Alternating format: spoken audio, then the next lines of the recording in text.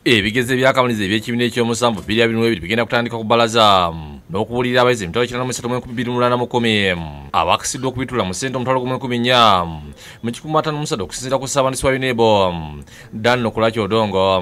There will be a briefing of candidates all over the country on Monday the 7th. During this briefing, I would like to appeal very strongly to head teachers so that, among other things, they should inform the candidates of the circumstances under which they may lose their results. These will include, but are not limited to, acts of malpractice like smuggling of unauthorized materials into the examination room. Nga basinzira lukanira mu lutuzidwa ku media center mu Kampala bategeeza nti bigenda kulondola abasikawuti omutwalo 12,300 mu kyenda mu omu abakulira ba invigileta omutwalo 356 ne ba invigileta emitwalo 3,300 mu kyenda mu batano mu disitulikiti 37 waliwo abayizi abalondoola obulwadde Ebola 30 mu bitundu bya Kampala kyokka UNEB yagumizza nti bateekeddeteekedde bulungi okutuula ebigezo byabwe nga baawuliddwa ku ssomero lya Green Valley Primary School e Rubaga. The information that we now have is that all those children who had tested positive for Ebola have been treated and they have all recovered. However, they and the other pupils are still under observation. So in consultation with the Ministry of Health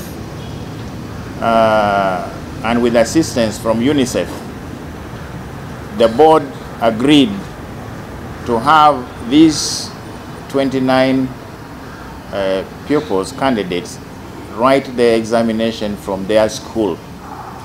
They will not be taken to write the exam where they were registered in one of the schools nearby. Okusinziira ku bakungu ba UNEB omwendo gw'abayizi gweyongedde ebitundu 11.1 ku buli kikumi bw'ogeraganya n'abatuula mu mwaka gwa 2020. Ko nnyo 8,299 n'agamba nti buno bweyaddala obutundutundu 11 n'akatundu kamu. Mwendo guno munene ddala. Ku mwendo guno kuliko n'abasibe 61 okuva mu kkomera Luzira nga bawera ddala 61 nabo bagenda kukola ebibuuzo bino.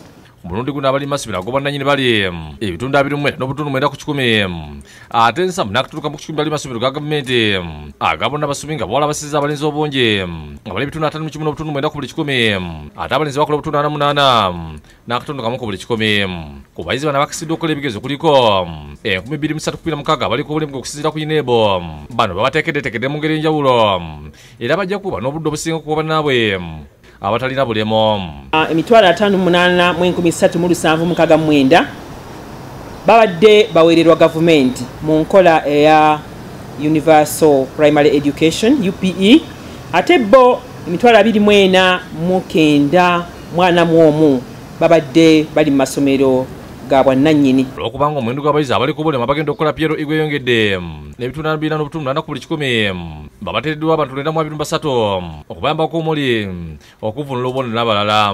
Abatalaba bajja kubanga basobola okuweebwa obuuma bwabwe bwe bakozesa. Abeetaaga okugaziya ku nnukuta zibeere ennene nabo bajja kuyambibwa.